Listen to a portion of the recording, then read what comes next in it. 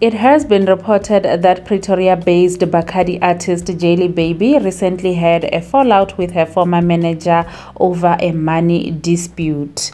Babie was being managed by Thato Setati of STF Projects, so now it is said that they have parted ways because Babie is greedy when it comes to bookings.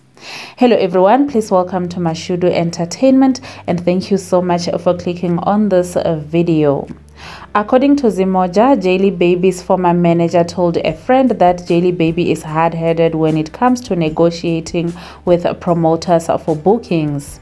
She charges 20,000 rand or sometimes 25,000 rand, but sometimes you need to negotiate and build relationships, but Babie does not.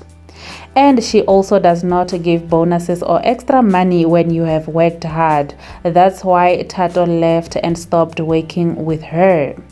Zimoja called Babie for comment and she said she no longer works with Thato and that's all she can say.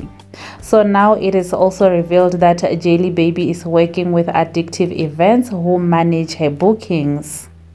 That is it for now, guys. Thank you so much for watching this video. Please do leave your thoughts in the comment section down below what you guys think about this. Also, please remember to like the video and subscribe to the channel for more on entertainment and celebrity news. Bye guys.